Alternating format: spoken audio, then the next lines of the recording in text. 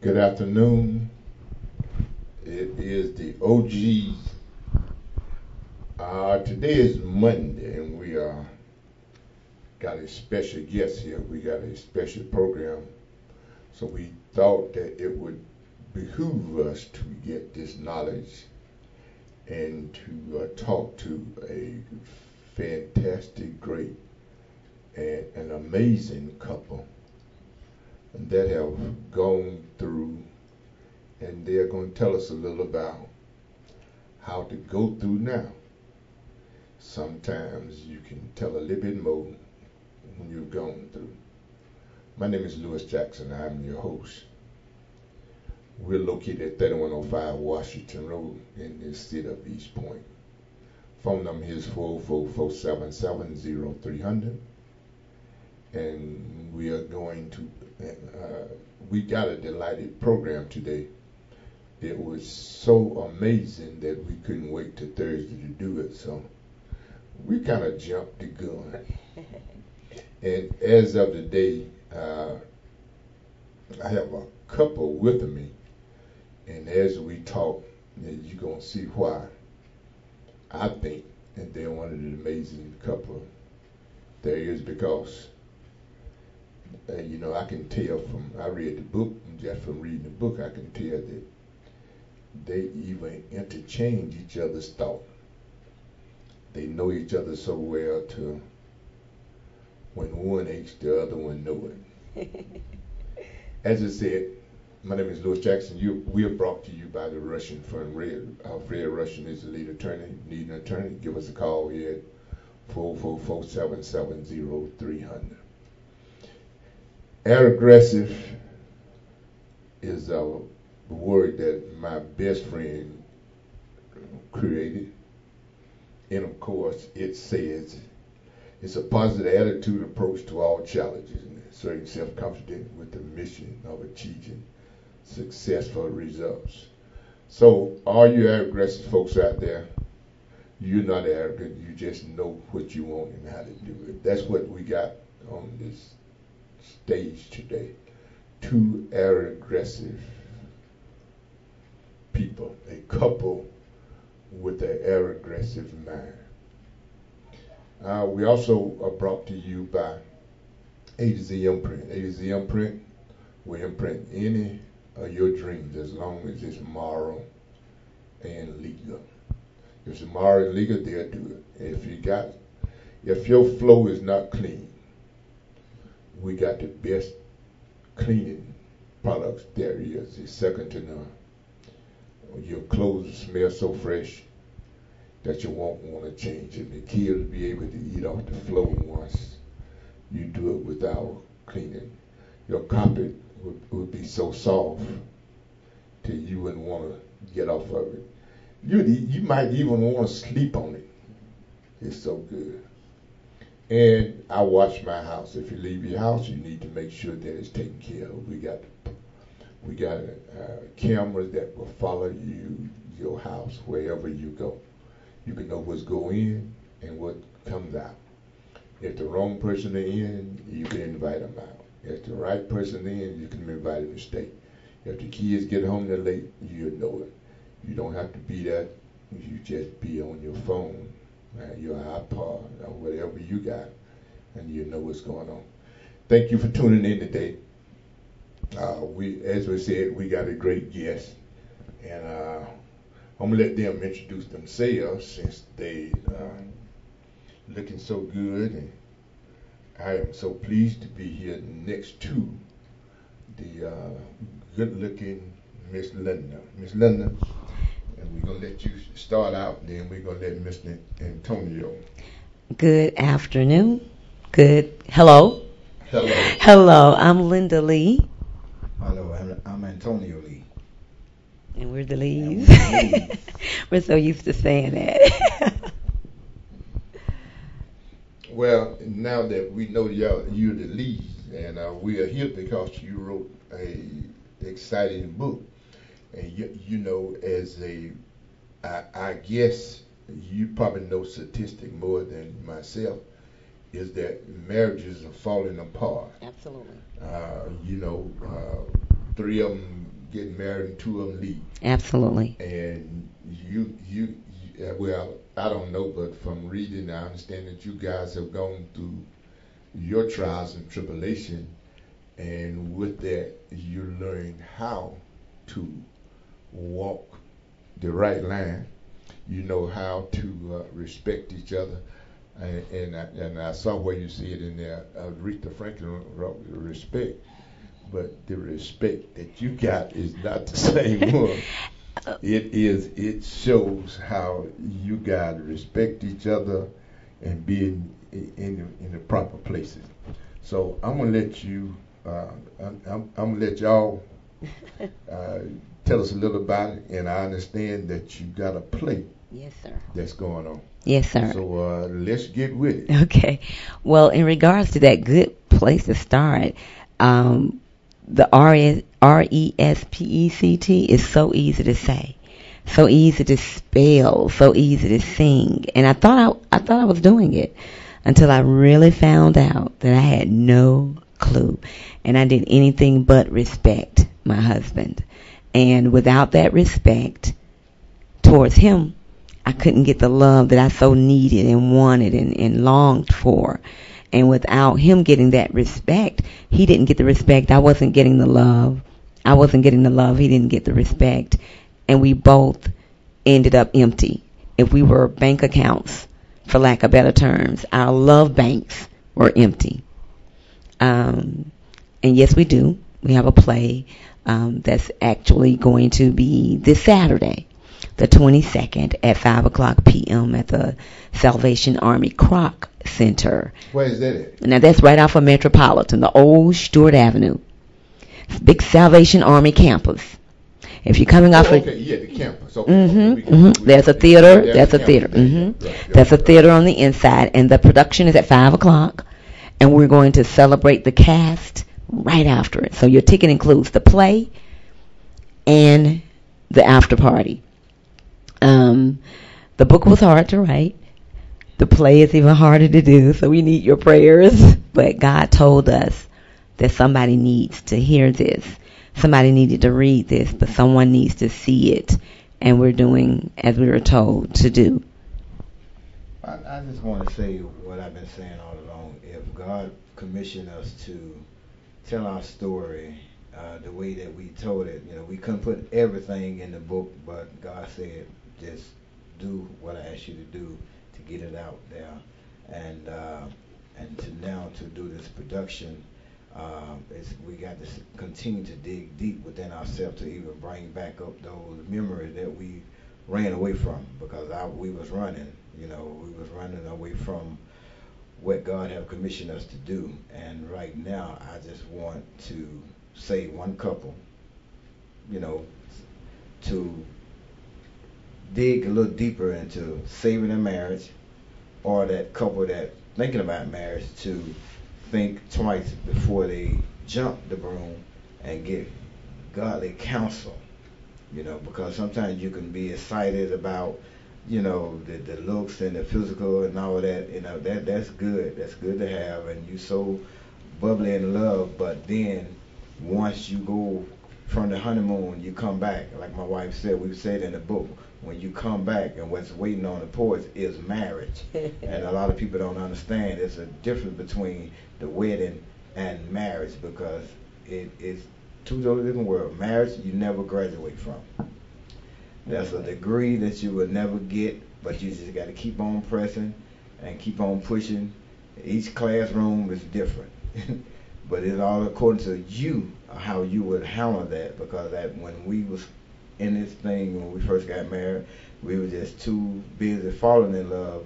Now we have coined the phrase, we stand in love, because when we stand in love, we can see things now. When you're falling, you're down and out. But when you stand, and you stand on the promise of God, now we can see when the enemy try to come in. I can guard her back, she can guard my back, and we can guard each other. And we have a circle of surrounding people that will keep us accountable on what we say and what we do.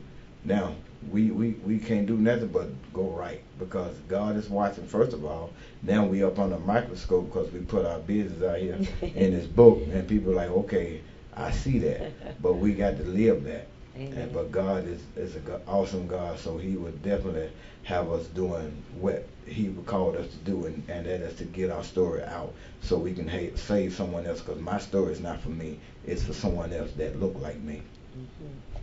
So, in putting the book together, I see where in the beginning you were a family man. You went out and you worked hard and you brought. You fed your family, and that wasn't the problem that you say you had. The problem was that the thing that's after then that you didn't know. And so it took you 25 years to learn some of the things that, is it, once you reflected back, was it that you saw in the earlier days something that you would do? Let me put it like this. When did you find out that God had a hedge around the two of you, that when somebody come in that they had to knock to get in? Well, I found out really, like I said, long time ago. Sometimes you can see things, and in hindsight is 20/20. You can see things, but I kind of downplayed it. I kind of denied what I seen, and I denied the truth. I ran away from the truth, calling it what God was really had me to do. I did everything that I thought was politically correct. I went to work, brought home the money, then stay out late, and took care of the kids. But I didn't do the other thing, and that was to engage. Once we got married, I didn't pay her any more attention, because I said, okay, I got it. You have your trophy piece on the shelf. So I had my trophy piece on the shelf, and I didn't do the extra work. I'm like, hey, I ain't gonna do that. I'm going to work, but I didn't do that extra work as far as building the relationship that God said, okay, I gave you your help me. And she would tell me right, but yet still I didn't want to hear that because it wasn't right for me. But if I didn't think about it, it wasn't a good idea. But if she brought me something, I didn't listen to the godly wisdom that was coming through her for me at that particular time. And sometimes it came like she was nagging. I tell her that she was nagging, but when I think back, look at it now, she wasn't really nagging. She was really just telling me right. But I wasn't mature enough to handle the right that she was telling me until I had to sit back and I had to go to people that had to counsel me, or that I had to just sit back and okay, I see someone else that was going down the same road. It made me think about me. I'm like, wow, that is, sometimes when you're in a situation, you think you're in a boat by yourself, but you're really not. So I had to think back and say, wow, if I would have just did this a long time ago, then we would have been further up the road. But God said, at my time, at His timing. When God's timing is right for me to get right, for me to pay her more attention, for me to love my kids, which I did that, but I had to love her unconditionally, even when she was telling me right, even when it hurt, because I was trying to protect my feelings. So, now, is it that you are protecting your feelings? Is it the way that you were brought up in a family where you couldn't reach out, and you had to learn that after cutting the biblical cord from your parents? So is it that? What kind of, did you have any brothers? Was any sibling? Well, it's like this. We talk about this in the book because I am the oldest boy in my family. I had 3 sisters, so I grew up with a house full of women. I was the man of the house, but I also was mama's boy. Yeah, I was a mama's boy, so we had a relationship, but then I also was my grandmother's boy as well, so I couldn't do no wrong in her eye. Whatever I did, even if I can hit somebody and she know I hit him, I didn't do it wrong. They had to start it with me, but I was covered in that way, and I came into the marriage, into our relationship that way, because everything went my way. So whatever it was, it just went my way. And Linda was the same way. She was the baby. Our replacement. She was the baby. I was the oldest. So I was spoiled in one sense. she was spoiled in one sense. So we had two people that were spoiled, that was bumping head, but I didn't realize that I was being pampered all along. So I was pampered as a child coming up. So I didn't turn that off when we got married. Okay, now that you had to change, and I'm sure that Linda changed a little bit because she said that she thought she was respecting you until she looked at some things and she saw what the real respect was, is that it wasn't that she was overshadowed. It was that she had learned her place, and it wasn't that. In other words, she was saying is that she just learned how to be the helpmate without, and it wasn't disrespect.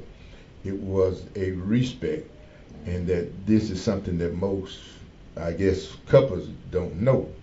Is because that's why I asked you how you fall in the family, because that sort of tells how hard it is to get rid of some of the things that's in your mind.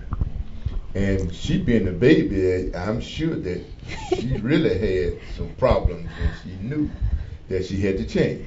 I mean, I'm sorry, not to interrupt you. Not only am I the baby, you have to understand, I'm the baby. I've been losing siblings back to back, but if we all were here today, I'm 49. The next closest to me would have been 59. I lost her in 2010. Yeah, that's baby. Yeah. Then the next would have been 62, which is my brother that I just lost. And the next would have been 63. And then the only one left with me is my mother's firstborn, which is 65. So by the time I was 5, going to kindergarten, all of my siblings were married and out. So I was not only my mom's baby, and I was definitely my daddy's everything. But my sisters and brothers, I went from house to house to house to house, 4 different homes, 5 different houses, and got spoiled. So you can tell me anything. Yeah. Well, now how did you meet? Well, we basically we was in this same neighborhood. Let's see if this story is going to be the same. You know, so we. So that's that high school. Well, we really wasn't high school sweethearts. No. You know, because we went in the neighborhood. Right, we was in the same neighborhood. We went to the same house. Carver Homes.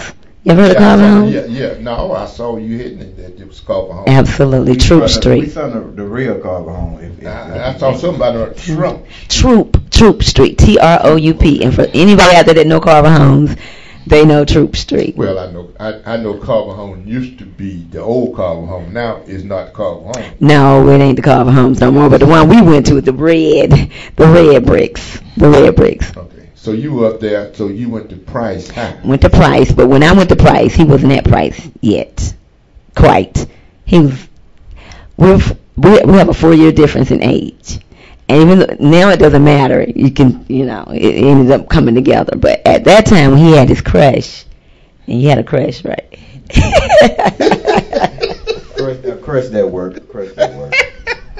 It has its purpose. So there's a method to the madness. He had a crush on me for years. And I thought he was the cutest little thing. But I just was, smelling myself, as the old folks say. And one night I saw him. We were out. My friends and I, we were out clubbing, and I saw him, and I was like, oh my goodness, who is that? And my friend was like, that's the little guy who's always had a crush on you. I was like, oh my God, he's grown up. That was January 1986. And you remember the date? January. That's a good quality that my wife do have. If you ever tell her something, I never forget it. She will never forget it. January 1986. We kind of balance each other out. I remember names and faces. She right. Remember dates. I remember dates and years and music, and we were married that May. See, I can tell that you in the beginning, I said y'all had lack thoughts, and what you didn't have, she had it. What she had, you could back it up. Mm-hmm. Now, if I'm not mistaken, did y'all adopt a kid? Yes, somewhat. What happened was in 1992, our daughter would follow our sons home every day from school. Like it didn't dawn on us because we had that house where everybody hung anyway. All our children's kids. We had at least Well, how many kids did y'all have? two. Okay. And so she would follow him home, and ended up we just got her. She just ended up ours. She was 9 years old, and she became ours. And we asked, could we have her? And we were told yes, and we've had her ever since. And she has a beautiful relationship with her biological family, but we took her, and she's been ours. And now she's 30 years old, married, children. She's our baby. And it's so beautiful because I'm sure you read the book that our children actually put inserts in the book. Right. We love the way they did it. They asked, could they? And we were like, well, the book's already gone to the printer. And they were like, who's the printer? And before we knew it, they went over there and put their stuff in it. And we didn't read it until everybody else read it. But it ripped something out of us to read what they wrote. Yeah, I saw that, and I said, that's real unique. Yeah. It didn't put it in the middle, to put it where their statement would be outstanding and it would set itself apart. Yeah, it almost, Yeah. it sealed it. Yeah, kind of sealed. Uh-huh. Now, in school, well, Carver Home one time was, it was a good area. Mm-hmm. Then it got to be hard area. Yes. But by the time it got around where it got to be rough, you guys already gone. We were easing on out of there then. Yeah, we were taking the kids, and we were easing out of there. We never lived there when we were married. Well, our parents still stayed in the area, so Mm-hmm. we wanted our kids to have, the same upbringing or background that we had, because we didn't want to shelter them. Right. Because we did move out of Carver Home. Mm-hmm. We still let them go to school in the Carver Home area, because that's what my wife and I had in common, that we was in the Carver Home, but our mindset was elsewhere. Right. And I knew we wanted better for our kids. Not knocking on where we were. We were just wanted our kids to be exposed to a lot better. But we brought them back to the neighborhood to visit my mother, her mother, so they can still feel that what we came up in. Right. My parents actually raised them with us. I had the type of parents that when we would bring them over on the weekend, we would have to fight on Sunday to get our kids back. They were just like that. I was determined, and with the agreement of my husband, that they could go to the same, if nothing else, the elementary school I went to. I found out that a lot of the same teachers were there. And I was like, oh, they got to get that. They have to get that substance. That's one. And two, we had boys. And we were not going to shelter them where they were afraid when somebody said boo. And I needed them to know, okay, we're over here sort of suburban. Now I need you to go back over there so you'll know both sides, and you know how to deal, and you know how to be humble, and you understand your people. So it's very important for us to know. And now they don't recognize anything else but Zone 3. They don't recognize nowhere else we've lived but there. And like our youngest son, he's an educator now. And he teaches school, but no matter where they may put him, he always tries to get a school over in the APS, or he tutors children in that area. He believes in giving back because of what they got. Well, that is amazing because most young folks are not willing to give back, especially when it's at their time and expense. Because most times they say, well, I don't have time to do that. But when you see a young person takes time out to educate, to mold life in a better way, it's just amazing. So it tells me that you guys was amazing parents. Amen. What we did and what we trying to do, we trying to instill in them the value of people. Okay, when you said the value of people, what is the value of people? That you can't judge a book by its cover before you can get in there and get down in the dirt with them. Get in there with them to see their life, and then to try to help bring them out of the life that they're in if they're going down the wrong track. So we try to expose them to better, but then we also try to let them know, okay, you're not better than them because you are, and have your mindset, but don't look down on other people. Okay, I was about to disagree with that when you say you're not better, but I agree with you shouldn't look down on nobody. Right. Because if you don't step up and make yourself a little better, then you'll always be there. Right. So you gotta make yourself a little better. Right. But you shouldn't, as she said, disrespect one because you have moved on up a little bit. Right. Like, for instance, one of the things, another thing we had in common in the area, I know for a fact, especially I did, even amongst my family members, I was always told, you think you're better than I am. And I told them, I said, you know what?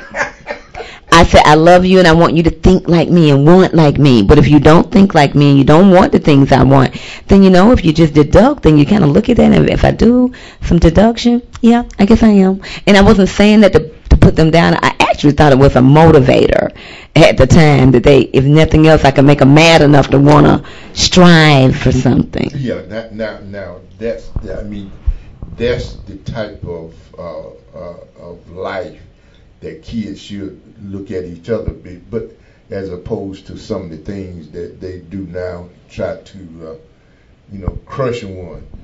And what you did was you're trying to make them want to be like you. Uh-huh. Pull them up. That's all. You need to pull yourself up by your bootstrap. Mm-hmm. Well, when you mentioned that, my youngest son wrote an essay about liberation. And he talked about the crab mentality that we do have, as people of color. We have the crab mentality of once one come up, we try to pull each other back down. But it said reach one, teach one. So we have that mentality that reach one, teach one. That if we up, we gonna try to bring my brother and my sister up as well. But we don't want to do it in a way where we are so arrogant that we are. You ain't trying to scar nobody. Right, exactly. But we want to use your phrase. I like what you got. The aggressive. Yeah. The aggressive. You know what was good in that? Not to interrupt you, when you said reach one, teach one. Yes. It segues right into what we're doing as well. Yes. Because we don't want to walk around, we were married 26 years, yay for the leads. No, we want to pass that forward. We want to know, we want to make sure that somebody else can see that it wasn't no thing over our head and we just got it. And as a matter of fact, not only do we want the people to be able to make it to 26, 36 years, we don't even want them to go the route we went. Right. That's one of the things we say, we went all the way around 675 down 85. We just want them to go straight up 20, read the book, learn, what do we say? Get blessed from our what? Get blessed from our mess. From our mess. We had some mess that I know I was spoiled and I was tore up and I was wanting my way. My wife wanted her way, but we had to really move out of God's way so He can have His way in our life. So that's what we came to this term, that we had to really be able to tell our story so we can, we ain't all peachy, it wasn't easy. And it's still not easy. It's a hard pill to swallow. Sometimes you have to swallow your pride. I had to let go of my ego because we can have an ego that get in the way. And she'll voice her opinion. If I don't agree with it, we just mad. But then go in our designated corner. But then we had to realize, okay, what did she say was true? Or was it me? So I had to really analyze what the situation was so I can grow to the fact that, okay, we got to come together. But before that, we had to really come together for our kids. We didn't know how it was a detriment to them that we get it right, because we have taught them to do everything according to emulate us, but we would do stuff that we wasn't seeing eye to eye, but we would tell them to do the right thing. But we had to get right. But then they had to come to us. They was bold enough and open enough to confront us on issues that we wasn't doing, to live up to our own expectation. So we definitely had to get it right. Like my oldest son said, we was on a microscope. But now we know that we are on a microscope even before God. But now before people. So we had to get it right so we can tell them, okay, when you get married, this is what you look for or what you can do. Yeah, I did see where one of them said that, look here, now, let's get it straight. Now let's do it. That was a good part. That was real. You know, that means that you respect them and you took time out to listen. And all in the past, probably had. Now, who touched the two of you to make you change? See, because what you're saying is you're touching somebody else. Right. Who touched you? Said, look, when y'all was having your problem, and it wasn't as smooth as glass, and you was wondering, you know, it's slipping away. Let's stop. Who was it that you emulated? You said that let's look at it. Let's take it. We have read the book, and we try to do what we want to do what God liked. And so, who did you follow? Can I start that one? Go ahead. A lot of people, we've always had some type of counsel from the time we got saved.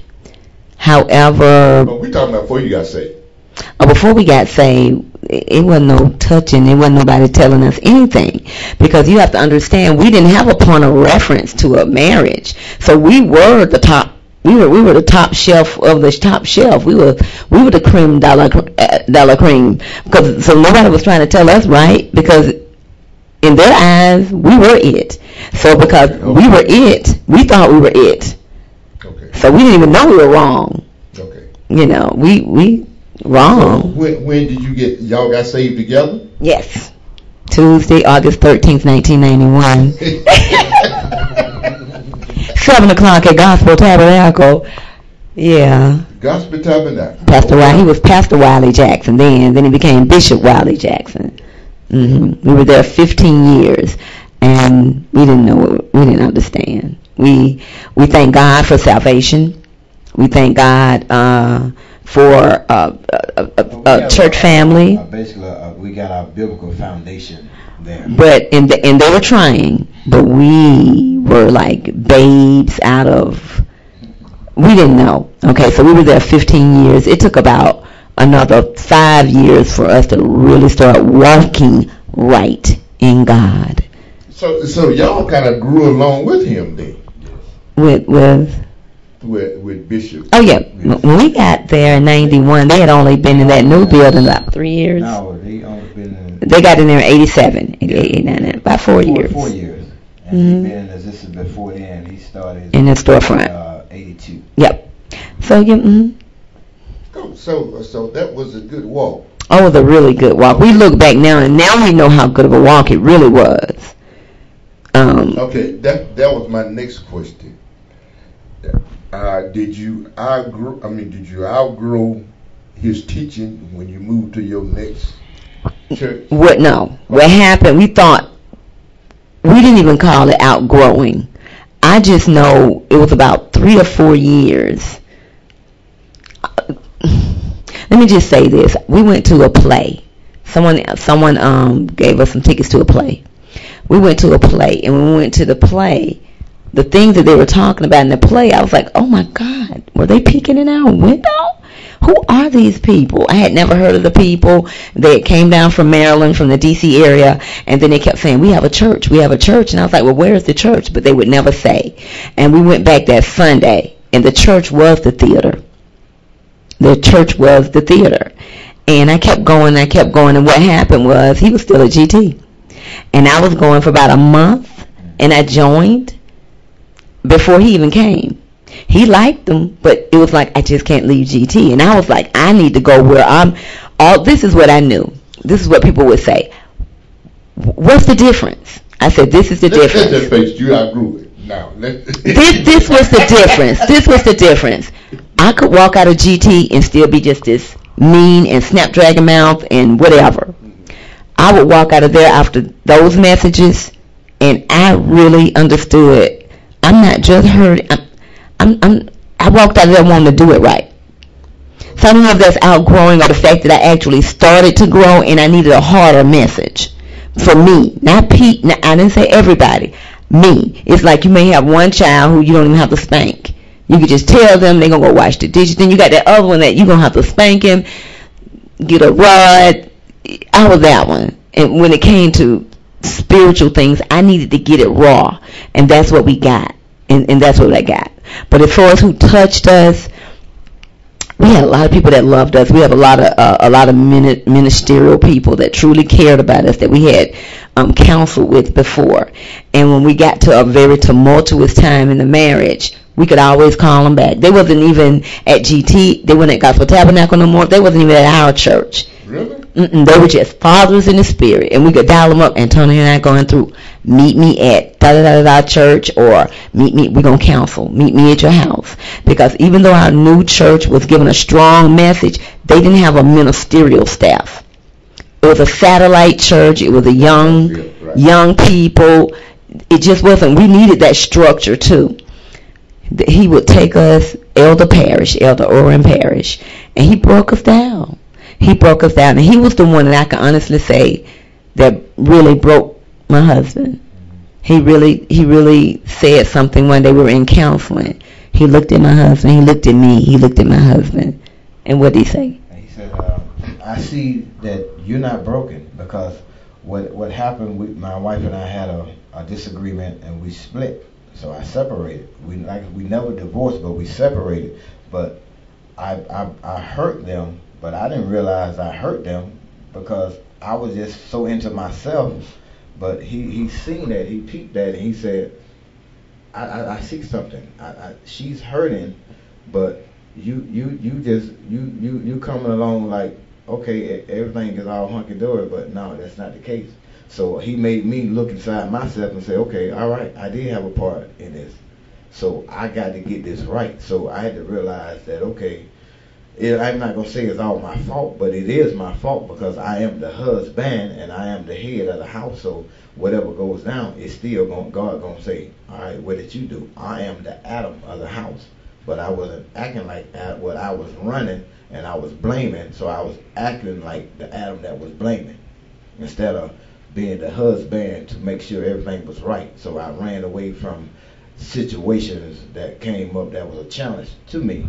But then he made me realize, okay, then you got to get this right. So I had to get my relationship right with God so I can see her. And I wasn't worshiping enough. I wasn't on my knees, travailing out and calling on him. Instead of, you may have done your wrong, but I should have been praying for you, covering you. And when you were mean, I should have been nicer.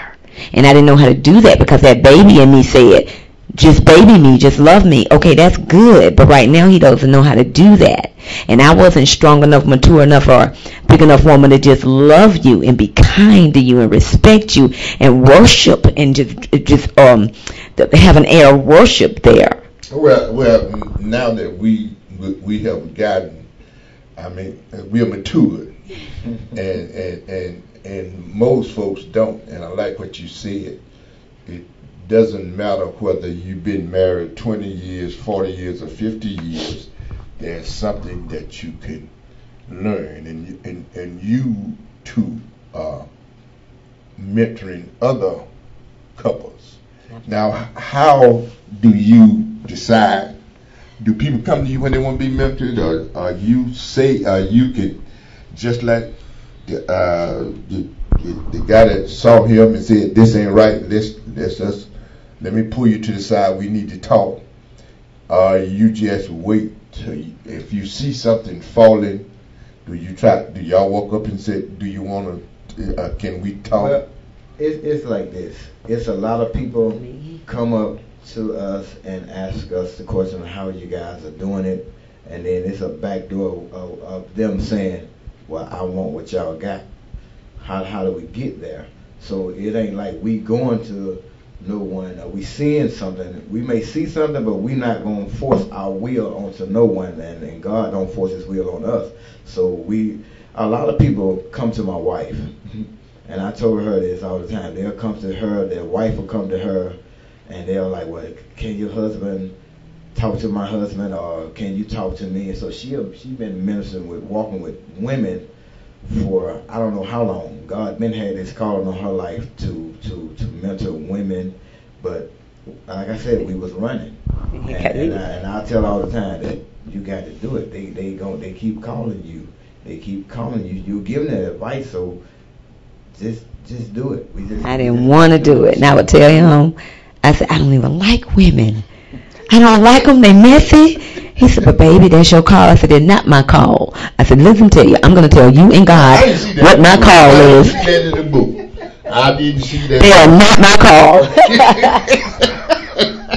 And then I succumbed, put my white flag up. Okay, maybe. But you know, what I like about it is that as I read it, you saw when, I think it felt like when I was reading it that you could feel when you needed to really change. Oh, absolutely. When you needed to reach out to somebody, when you needed to ask for help, and when you even though that everybody thought that you were doing good and you thought that you was doing good, sometimes when you talk to somebody that counseling you, and I said that is, most folks don't see it, because especially when they think that they're doing okay. When most of us men are taking good care of our families, we are not in the streets, we are home. But you know, I think you said it too, we are watching television. The ball game is more important than to listen to what you got to say. And it was sort of amazing that y'all saw what each other needed. And sometimes he didn't want to lead the ball game, but he did, because you asked him something. He knew at this time that you needed his attention. And when you tried to learn about the games, just to be around him. So women need to know that if you're together, doing things together, and you said washing your cars together, or whatever it is, it's we play a lot. We play a lot, and that's the one thing. Sometimes I tell him, I'm so glad you're my buddy, and you know stuff. And we're so old school. Sometimes we laugh because we're not that old, but we love old stuff. And our children, we sit around and have Andy Griffith Day. All my children love Andy Griffith. My children love. I have one son, my oldest son. He can pull up some Cab Calloway and I'm talking about some 1950s. And we sit around and we rock and we what they call it, scat, and we have a scat contest and we have a good time. We have fun. And this is the one thing people will tell me, we want to be like you guys because you're like best friends. I said, okay, hold up now. You come into the movie when the credits going up. It wasn't always cute now, so get the real story. It's work in this. That's number one. And number two, you want to grow to be each other's friend. You don't want to be each other's friend during every aspect of the marriage. You don't. We were so much buddies that when it came to other things like love that we do because we married, that wasn't good because we were buddies. That we could be doing that and saying, wonder what the Falcons score is. That's not good. That's not it. We real now. I'm just like, well, hold up, wait a minute. Something missing here. I was so much his boy. Truly. Because he didn't hang out. So me and the boys were his buddies, and I was just as much as a homeboy. I was like, whoa, I'm still a girl. And he has to remember that sometimes, even now, because we have so much fun, that he has to remember she's still a lady. And one of the things I'll tell ladies out there, if you're strong and you think you're so independent and you got your own money, and that's fine, because we all need a man. We may not need him for the money, and you may have your education, but God designed it for us to be with someone. But do this too. Be a lady. Don't be so hard and like you don't need him. I don't pump gas when he's around. I don't open doors.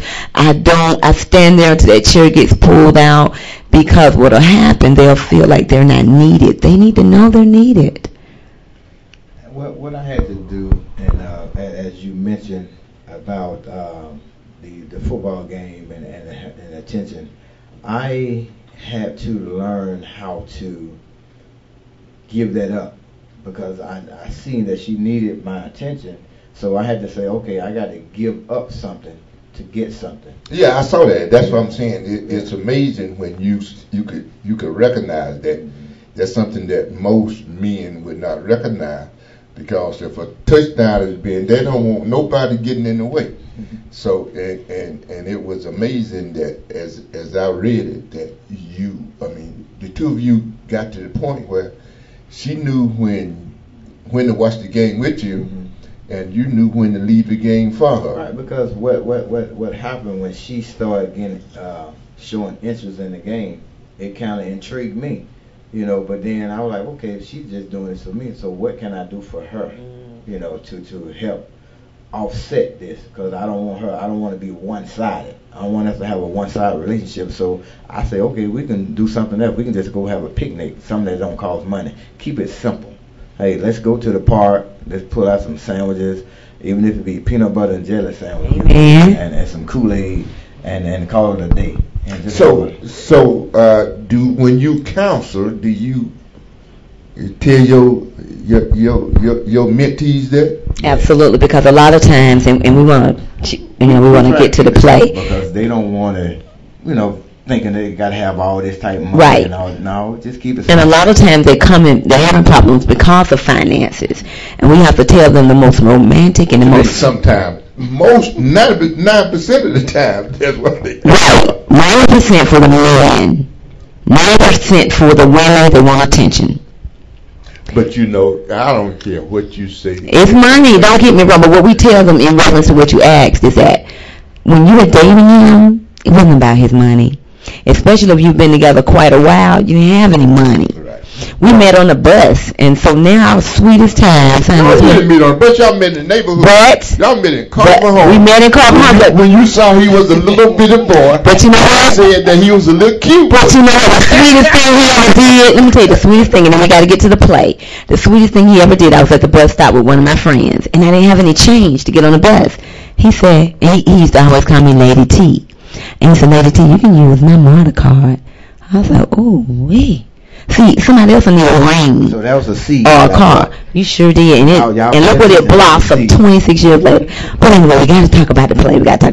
Yeah, because you got 4 minutes. We got 4 minutes. The play. Flatlined Love, the play, based on our book, is this Saturday, September 22nd. At 5 p.m.? 5 p.m., 967 Dewey Drive. Yeah, Dewey Street. Dewey Street. Right off of Metropolitan, which is the old Stewart Avenue. And it's the Salvation Army Kroc Center. It's the Salvation Army campus. And the play, the ticket is $20, but it includes the after party. So you get to break bread with us, eat a little bit, take pictures with us. And the play is going to be heart-throbbing. It is definitely not.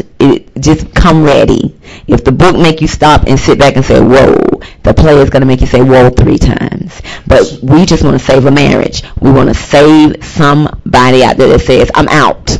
And we want to save somebody who's jumping in it just because it feels good. So the people in the play, are they professionals, or you got them out of your church? There are some people that are professionals that's been acting a while, and then we got people who have never acted before. We love those. We love those people because there was a time we never acted, and there was a time we never did. So we love helping people to get a chance to do some things. We have this one guy in the play, and he plays Grandpa. Never acted, but he is adorable. He's 65, 64, but you think he's about 27. Got more energy, wear me out during rehearsal. Love him to death. You're gonna love him. They all help us bring the story to bring the story out. And whether it touched during rehearsal, we found out that every single person in the production had experienced divorce one way or the other, and we have people in the play from the ages from 8 to 65, even the 8-year-olds. So the 8-year-old witnessed his dad walking away and leaving his mama there to feed him. Now, it may not be just that drastic. Right, but you understand. But I understand. Right. Now that you have done this, what's they call the encore? What's coming next? We want to do some seminars. We want to do some marriage retreats. We definitely want to do that. We want to get them away so that they can get in a conducive type manner where they can talk. Okay, well, the music saying it's time for us to go. We understand that. Just tell folks how they can reach you. Please reach us at leeandlee.co, not .com, leeandlee.co, or you can call us at 404-914-1392. Lee and Lee Productions. We're on Facebook at Lee and Lee Productions. We're on Twitter at what? At Solid is One. And can we mention we're on radio? Yeah. We're on the radio every Monday night at 7 o'clock on WYZE, and our radio show is called Let's Talk Love and Relationship with the Lees. That's Antonio and Linda Lee. Well, we really appreciate it. I told you in the beginning that it was something special, and it was just as special as I said. Amen. And so, I got a feel for these things also. And so when I read the book, I said, this is the one that I need to be part of at the interview. Thank you for coming, and we are going to have to do something around here. I'm going to have to, y'all need y'all own place around here. Thank so you. You need to talk to me later. Yes, we do. Thank you. Thank you for having us. Next week. Yes. All right. We'll see you next week. We'll see you next week. Thank you. Thank you. All right. Thanks, and we out.